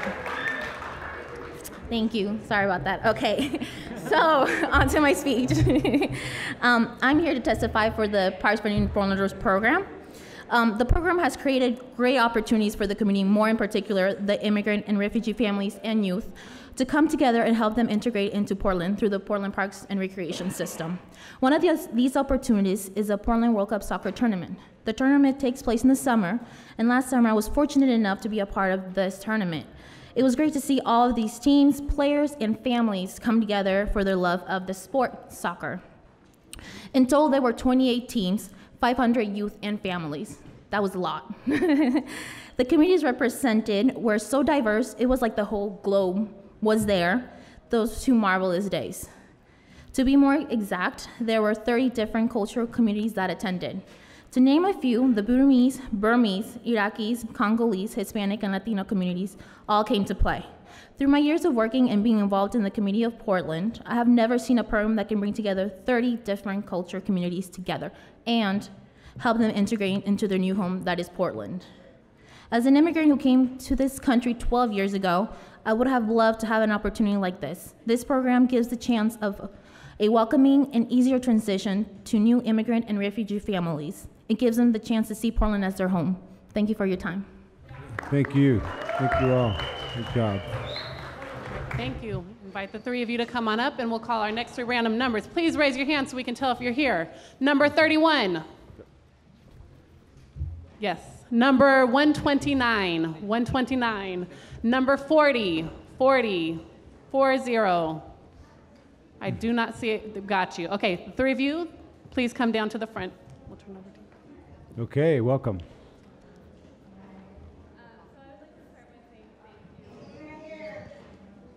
On. Give it a moment. Try it now. Can you hear me now? There you go. So I would like to start by saying thank you to the members of City Hall for the opportunity to speak today. I'm here on behalf of College Possible, requesting to be included in this year's proposed budget. My name is Yvette Perez Chavez, and I'm currently doing a year of service as an AmeriCorps member with College Possible as a college coach. Today, I would like to share with you a little of what I do and the reasons why I chose to do this year's service. The main objective as a college coach is to help students navigate any struggles they may be dealing with, whether they are personal, academic, or financial, while they are in school, in order to ensure that they will be successful in their college career. Every single one of my students know that they have a coach they can turn to, even on the weekends and outside of work hours. They know I'm here. This may not seem like much at first glance, but it makes a world of difference for students who have nobody in the home that they can go to who understands where they are coming from. I know this from personal experience because I used to be that student on the other side of the mentoring relationship. 4 out of the 5 years I spent in college, I was a part of TRIO SSS, which is a student support program aimed at helping low-income, first-generation students and students with disabilities be successful in college. When I began my academic journey, I had no clue what I was doing and wasn't sure that I actually belonged in college. Both of my parents are immigrants from Mexico and have less than an elementary level education. They had no understanding of the higher education system and how it could be used as a tool to break the cycle of poverty we were living in. Out of 5 siblings, me being the youngest, I'm the first to graduate with a 4-year degree. 2 of my older siblings dropped out of college within the first semester, and the other 2 never completed high school. There was never an expectation for me to go to school or do well academically. It was always to start working and earning money to contribute to the family. It wasn't until I joined the TRIO program that I was able to explore my capabilities as a student. It was the persistence of my counselors telling me to strive that made me realize my full potential. If you were to look at my high school transcripts compared to my resume today, you wouldn't believe they belonged to the same person. The support and guidance my mentors gave me was life-changing, and I would not have accomplished what I have if it wasn't for their support. I chose to become a college coach to honor those who helped me and show the students I work with who come from similar backgrounds that the circumstances they're born into do not define their potential. It is an honor to work with the students from Portland's 2015 graduating class, and I hope to see College Possible expand the relationship with the city and its public schools. Thank you. Thank you. Good evening.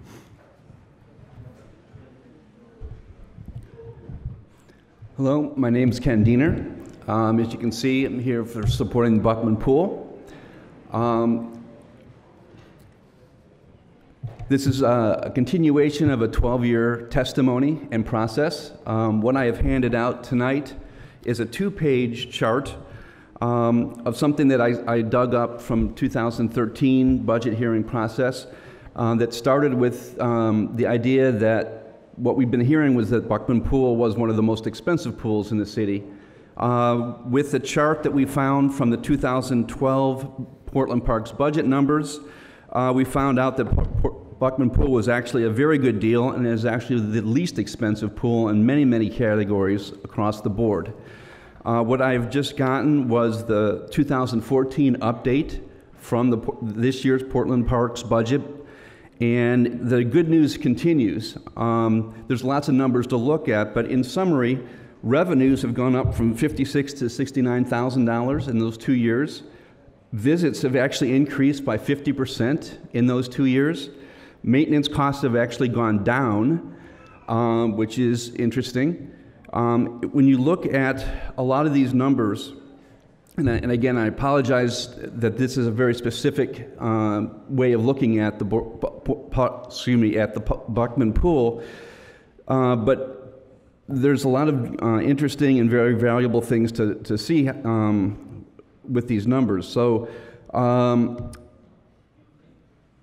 the Buckman Pool is the only year-round pool that has been gathered into these numbers up top with the summer programs, which obviously doesn't work apples to apples, and it's one of the reasons why it's so difficult to look at Buckman Pool across the board in relation to the other pools. But we have the lowest maintenance costs, 0 utility costs. We have the lowest programming costs, the lowest overhead costs. Our total costs are half of the Columbia pool and 4 times less than East Portland pool. And yet we're providing services and there's a value to the entire community. And we have other people that can testify for those other reasons. So for all of those reasons, I encourage you to look into these numbers further and realize that Buckman Pool is a very, very good deal for the city. Thank you. Thank you. Welcome. Hello, my name is Ron Glanville, and Commissioners and Mayor, thank you for being here in East Portland. I'm a volunteer, and I'm a chair for the Russell Neighborhood Association. I'm also the recording secretary of East Portland Neighbors, which is a nonprofit that serves East Portland Neighborhood Association's office. And I'm also on the chair of the East Portland Neighborhood Association News, which you see. So you've heard East Portland quite a bit here. I'm here today to talk about the East Portland Neighborhood Office support and that of ONI and the ONI budget and need for ongoing funding for its programs and projects. Specifically, I'm here to talk about the Neighborhood Associations Coalition formed to provide neighborhood cleanup events in East Portland. Our coordinated events, which will be in April and May of this year, there are going to be several.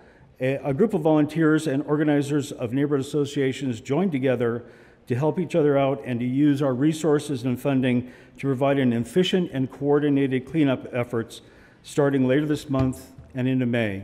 It encompasses 6 cleanups during this period and coordinates 9 cleanup events during the 2016 calendar year. This coalition participates in advertising, volunteer labor, equipment, transportation, coordinating the physical aspects of the cleanup, sponsorship of various other organizations, communication to school and neighborhoods for the electronic news flyers and newsletters. You'll read more about this coalition in this newspaper I've just distributed, which is now just came out. We'll be mailing it to 67,000 households in East Portland. And you'll see it, a cleanup page on page 10 about it. It's important to know that these innovations are using funding that are provided by the city and that we're doing it better probably than anybody else in any other neighborhood. So I encourage you to continue funding East Portland Neighborhood Office and ONI. Thank you. Thank you. Thank you all very much. Thank you. I'll invite the next 3 of you to come up. I think we have one shared testimony where they'll be dividing the 2 minutes. Please come on up to the mics between a couple of people. And then our next on deck will be our final set of invited testimony from the New Portlander youth leaders. We have Ramon Rendon, Terry Agana, and Mateo Morales. If you'll please come up to the front. Thank you.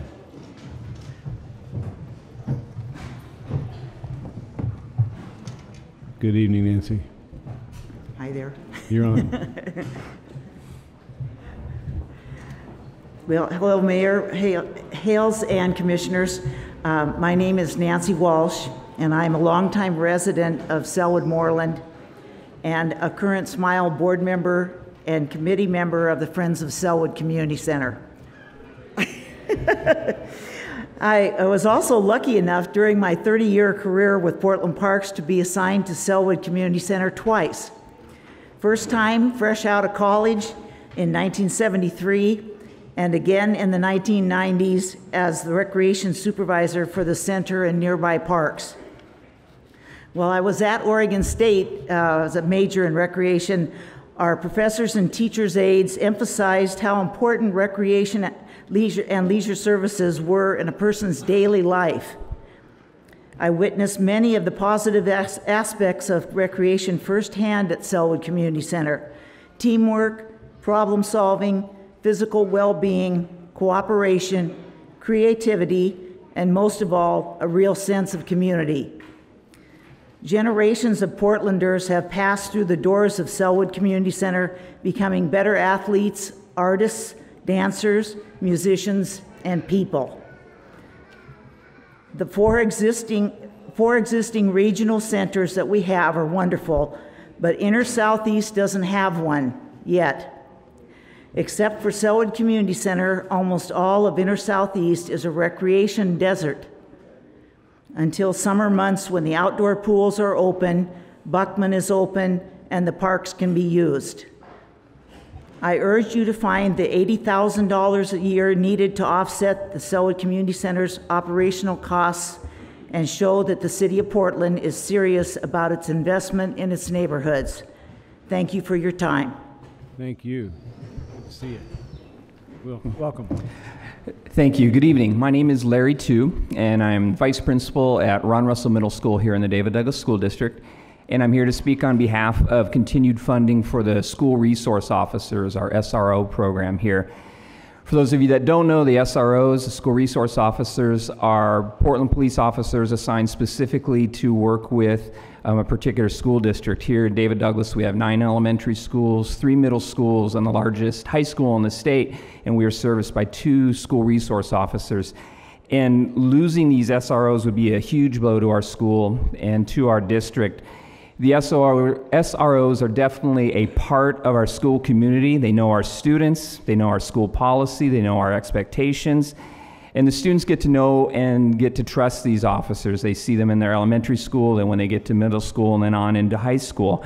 When we do ask the SROs to come talk to our students about a particular episode or incident, sometimes we ask them to come and talk to students about the consequences of, what might happen if they continue on the path that they are on. It's nice because these officers have established a relationship with our students, and the students know them and trust them. They're not some strangers coming in and dealing with them. If we had to rely solely on calling the non-emergency police line, we would lose a lot of the connections and the consistency that our SROs have established with our students and our schools over the years. Our school resource officers have demonstrated the ability to work well with our students. They have specifically been assigned there because they want to work with kids, but also to work with our parents and our staff. And I'd hate to see these relationships that have been developed with our school district go away. I think it would do a great disservice to the David Douglas School District, and I hope that there can continue to be room made in the budget for school resource officers for our students and for our schools. Thank you. Thank you. Good evening and welcome. Hello, my name is Shane Bassett. I'm principal at Gilbert Heights Elementary School. This is Ava Moore Gonzalez, one of our students, and her mother, Sarah Moore Gonzalez. We are here to talk in support of arts in the schools. We are specifically here to talk about our support of the arts tax and what it has provided. In David Douglas School District, the art tax provides the equivalent of 9 full-time elementary music specialists who teach a curriculum to K-5 students. Without the arts tax, our school district would not be able to afford these teachers, so our district thanks you sincerely for providing those resources to us. I would like to say that we have had an incredible positive experience with our students in music. I could tell you about how engaged they are, how it makes their instruction culturally relevant. I could show you pictures of 575 guests we had at a music program last week. I could tell you about how we have 1,000 students demonstrating excellence in music in middle and high school because of our strong elementary program due to the arts tax. What I really want to say tonight, though, is that the jobs of schools are to expose students to a wide variety of experiences, help them find a passion for what suits them. Our job is to affect the heart and inspire the souls of the students so that they will engage and never even think of dropping out. State funding sources are not providing the resources for this. The arts tax has graciously filled that void. To schools, music and other arts matter. I'd like to invite Ava and Sarah to share briefly about their experience. My name is Ava and I'm 11 years old, and I just wanted to say that I love music. What I like best about it is it really makes me enthusiastic and excited to go to school.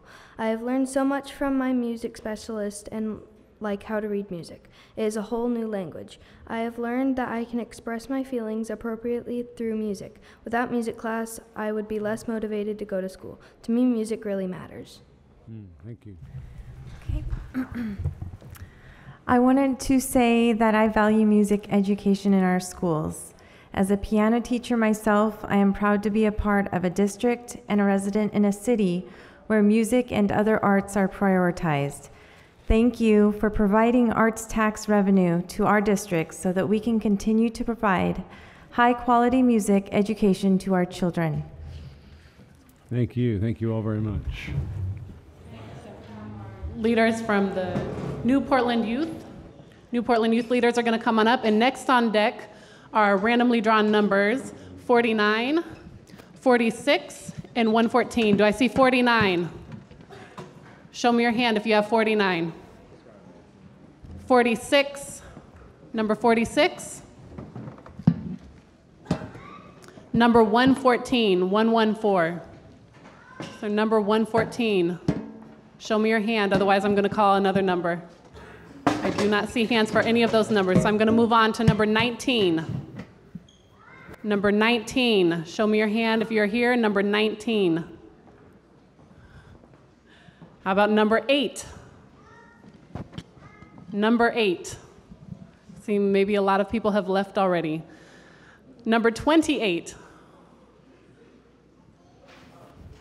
Number 28. Number 27. All right, we have 27. How about number 35?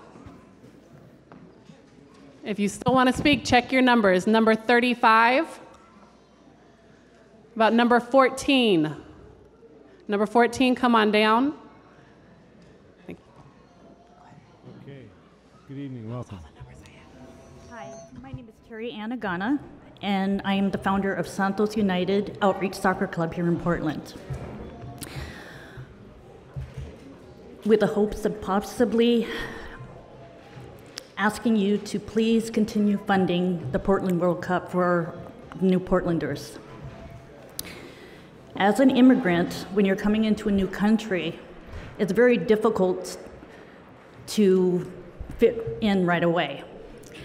And by watching these kids participate in the Portland World Cup, I've seen these kids, different languages, different cultures, different backgrounds, where they're able to let themselves go and share the same passion that all the other kids come to the Portland World Cup for, is soccer. It also provides a special bonding that I've seen these kids have with the Portland World Cup. It also provides for connection, networking. This particular program also was great for me networking. When I go into the Portland World Cup, I'm able to reach out to more kids than I do now to help. Thank you. Thanks very much. Good evening. Hi, good evening to everybody. My name is Ramon Rendon. I'm the director from La Amistad Soccer Club. Now I participate on the New Portland Youth Soccer Program. I started a program in 2004. This program is focused on help and development kids with soccer to prevent youth crime, especially on our low-income community, and I coaching 10 years team. I picked them when they was 10 years old. Now they 20 years old. 90% of those kids are in the college right now.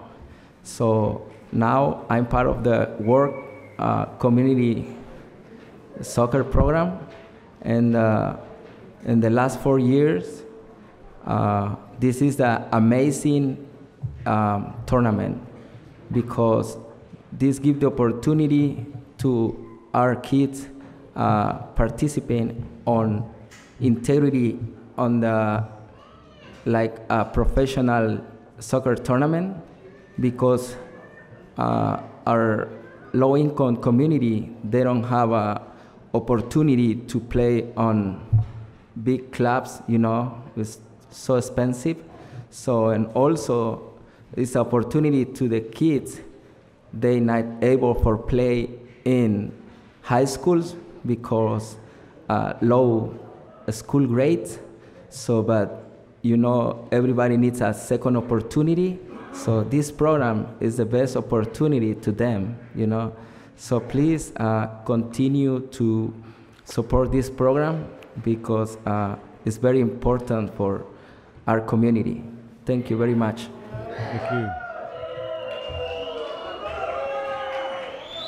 Thank you. Welcome. Hi, my name is Mateo Morales, and I am from the Santos United Soccer Club. I'm here for the World Cup. I'm a big fan of soccer, and I live it and I breathe it every day. The Portland World Cup soccer is a big opportunity to meet people who are from different parts of the country and to share their passion of soccer in a competitive way and in a positive way. The World Cup soccer program gives the people who can't afford soccer registrations, such as like high school or other soccer areas, an opportunity to play in a tournament where it is like an opportunity for them to show their passion for it. This is a beautiful game with people who have the heart to play. I believe if we get this taken away, not only are you shutting people's dreams down, but you're taking their success away, their opportunity to show what they're capable of. And I believe if we keep this, Portland World Cup, I believe that a lot of people that see this will have many stories to tell. And also the fact that there's new people that are ready and willing to play at the age of 15, getting ready to start this World Cup, excited to meet the new people because of the stories we tell them. It'd be a real big shame if you guys took this away. And I believe you guys should keep this because this is a really great opportunity for people to show their love for soccer. Thank you. Thank you. Thank you all very much. Thank you. We're going to invite the two of you to come up, and I think we have time to pick 3 more random numbers. So check your numbers. I'm going to call them fast. If you have them, let us know and come down front. Number 106. 106. I do not see a hand for 106. Number 110. 110. Number 110. Raise your hand. I do not. Okay, number 110. Come on down, please. How about 113? 113. 113, 113. Yes? 113? No, okay. 108. Anyone for 108? We got 108. 110. Okay. 108. 108? Yeah. 108 was the one she called. We called 108. Call that earlier. Okay. All right. Thank you. Okay. Go ahead. All right. Thank you very much. Welcome. Good evening, Mr. Mayor and Commissioners. My name is Wesley Buchholz, and I'm the business manager of Laborers Local 483. Local 483 supports all of the comments made this evening and at last Tuesday's Community Budget Forum in support of Buckman Pool, Parks for New Portlanders, the Sellwood Community Center, and the preschool program. These are extremely valuable programs, and the loss of any of them would be deeply felt by all Portlanders. I'm here to speak tonight on behalf of seasonal maintenance workers, a group of staff who every year return to keep our parks beautiful. They perform arduous work shoveling, digging, emptying heavy trash cans, and hauling mulch, leaves, and gravel to maintain our parks. Seasonal maintenance workers deal with needles, human waste, and other hazardous refuse. They make parks safe for Portlanders. Seasonal maintenance workers are the backbone of the park's workforce. While it may be tempting to see a reduction in hours for the seasonal maintenance workers as a low-impact way of realizing budget savings, I'm here to speak to the very real cost of this cut. Seasonal maintenance workers make between $13.20 and $14.48 an hour, a wage below the $15.26 economists calculate a family of 2 with 2 parents and 2 kids need to live in the Portland metro area. For returning workers, being able to count on their seasonal hours is crucial. These workers depend on receiving the same hours year after year in order to pay for basics like food, rent, and transportation all year round. The reduction in hours will mean more workers seeking public assistance like food stamps and unemployment. For some, it makes a difference between an apartment and homelessness. I know that budget decisions are extremely difficult, but I ask that you reconsider any delay in hiring seasonal maintenance workers. Thank you very much. Thank you. Good evening. Good evening. Welcome. Good evening. I think I'm the first senior, and I represent seniors all over Portland, but I'm in Selwood. And I have a story of what Selwood has done for me, Selwood Community Center. I have disabilities from a brain surgery in '96. I will read this so I won't repeat info. My Atlanta urologist gave me advice before I moved to Portland so my mobility would not decrease and maybe even improve. He said to stimulate my brain with active social life and exercise more. My son and wife put me in Selwood apartment, had it waiting for me when I arrived in '07. The first grandchild was born 3 weeks later. They knew I would have the social interaction I needed with members of the exercise group at Selwood Community Center. Now I've lost my place, which I usually do, and that I would walk everywhere. They planned for me to have grands at the community center as soon as they were old enough, and I did. They are scheduled for lots of community center activities this summer. I would not have the mobility I have today if it weren't for Selwood Community Center. 6 months after I arrived, I had improved physically and mentally because of my exercise group. Our class leader, Virginia Hancock, was really proud of what we accomplished in those first 6 months, something I hadn't accomplished in 10 years with curves. I must stay active or lose my mobility. I must continue a Selwood Community exercise class for everybody. You're welcome to come, it's great. I can't imagine what I would do if I didn't have a Selwood Community Center for my needs and my grandchildren's needs.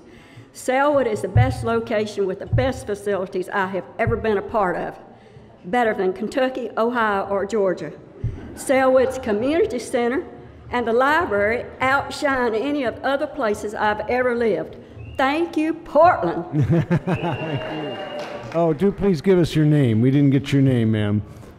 We didn't get your name, ma'am. What was your name? Oh, I'm sorry. I used to be Jane Johnson. I'm Jane Hall. I went back to my children's name. Hi, Steve. Thank you very much. Lots of support around the room. We're going to invite our final speakers to come on up for their last round of testimony.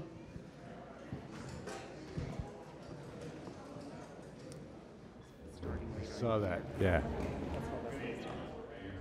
Commissioners, I'm Tom Lewis, the chair of Centennial Community Association, the second largest neighborhood in Portland, and I'm here to speak to the strengths of the park system and also the small grants that are in question.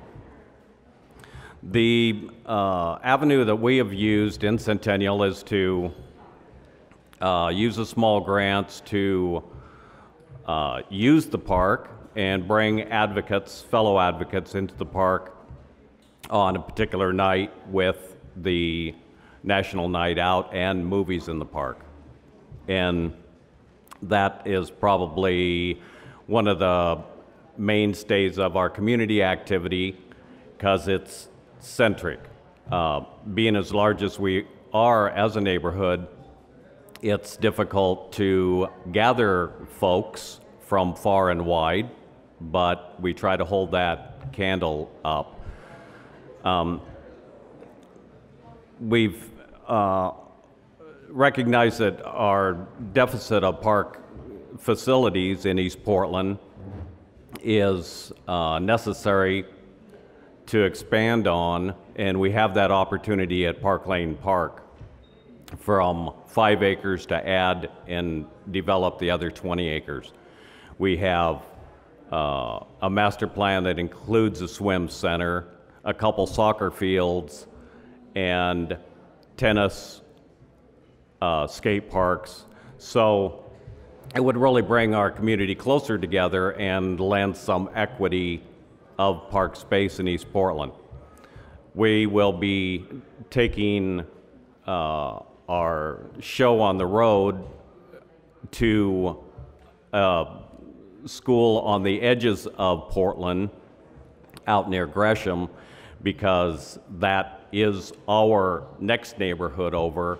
The neighbors of Gresham are our Portland neighbors, and we want to partnership with them this year for the movie and to expand notice into areas that don't have a chance to have their own movie.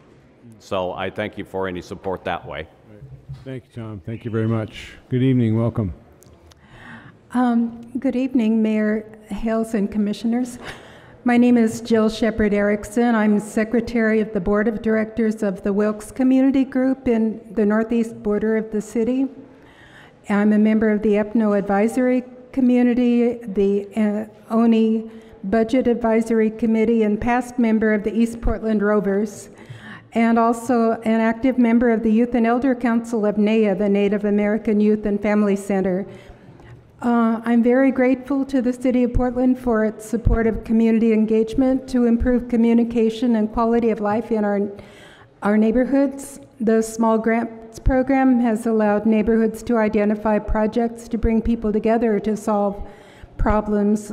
The intergroup volunteer efforts of the Rover team for a National Night Out, a movie in the park at Wilkes, allowed us to provide safe family entertainment in walking distance to residents of the apartments along East Sandy Boulevard.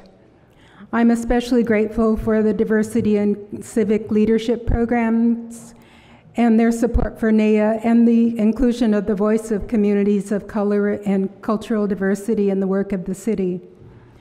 Of the ONI budget requests this year, I urge the approval of funding for the expansion of community engagement around housing emergency. We've been hearing about heartfelt efforts of community members in the East Portland areas to engage the houseless residents in our communities and develop resources to meet the complex needs of all East Portlanders, from identifying camping sites, arranging for waste management and social services, to the search for affordable housing and potential shelter facilities.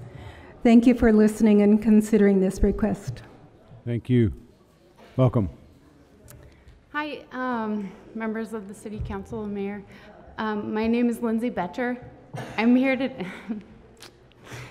today as a former ESL instructional assistant at David Douglas High School, as a volunteer for the Portland World Cup, and as a native East Portlander, to give witness to the need for and the great power of the Parks for New Portlanders program. I joined concerned citizen Nancy Folk, who started the petition Include Parks for New Portlanders program in the 2016-2017 budget for Portland, to restore this essential program to the 2016-2017 budget. The following are just a few of the comments from people who signed the petition. From King Amaro: as a person of color, I've personally witnessed the lack of representation and voice for fellow communities of color. Since the program's startup, I've seen relentless efforts from the youth ambassadors in working and serving the communities of color they represent. I've seen the relationships between the ambassadors and their respective communities grow together, providing the youth with support systems, events, and connections that would not have been provided without this program. From Deanna Woods: these programs are badly needed for the youth and families. It reflects what Portland as a community is about: practical and caring ways of building and sustaining community. From Cassie Cohen: this program is critical to saving Portland's reputation as a welcoming, inclusive city. And from Thomas No: New Portlanders matter. Said it simply. As you can see from the gathered crowd here, Nancy and I are not alone.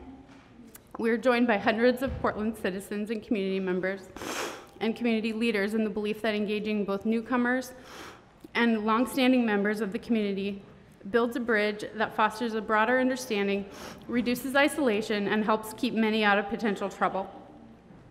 I know you've received hundreds of emails from school district board members, coaches, teachers, students, and respected elders as well as phone calls. The time is now for the City Council to answer the youth, parents, individual Portlanders and organizations, the citizens of this city, and restore the parks for New Portlanders program as part of the 2016-2017 budget. Thank you very much.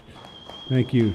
You know, before we close, we have a representative here from Representative Kathleen Taylor's office. I do want to give her a chance to speak on behalf of one of our elected officials. Thank you. Thanks for waiting, too.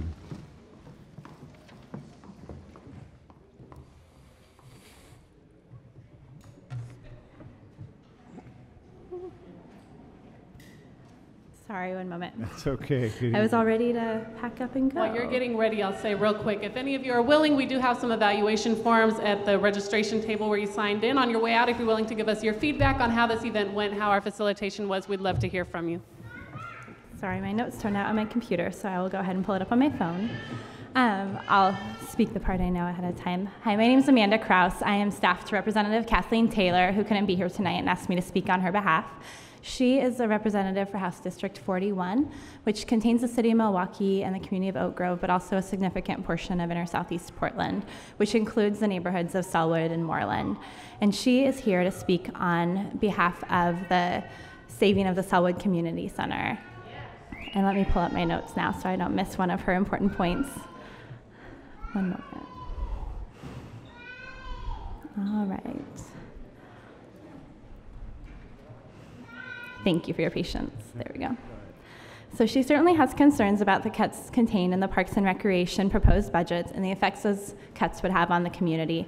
Specifically, she opposes the proposed elimination of general fund support for the Sellwood Community Center, which is a very popular and highly valued resource in the neighborhood. This center has an over 100-year history of building community and connecting neighbors, and the doors should remain open.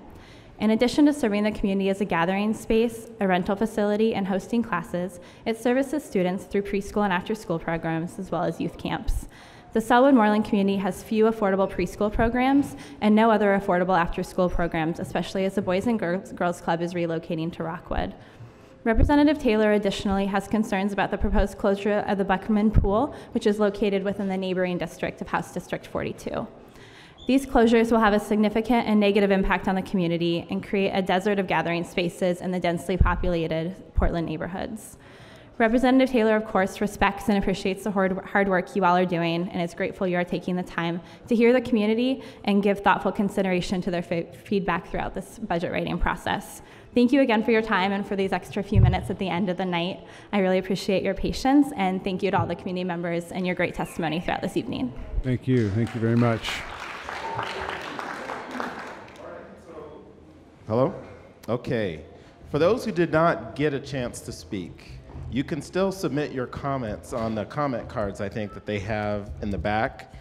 Also, you can also email feedback to the city budget office at portlandoregon.gov.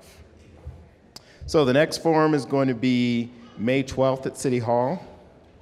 And is there a final word from council? See if any members of the council have any comments. I just want to say once again, what a great public hearing. You know, we have just gotten such excellent testimony from citizens this year in the budget process. So we just really appreciate you all taking the time, crafting such good, thoughtful, passionate testimony. It makes our jobs harder and easier at the same time. So thank you very much. Yeah, jazz hands for you. Thank you much. All right. And thank you from the facilitators, too. I would just like to say thank you to Resolutions Northwest for their mediation and to Portland Community Media for televising this. Hear, hear. Thank you very much, and good night.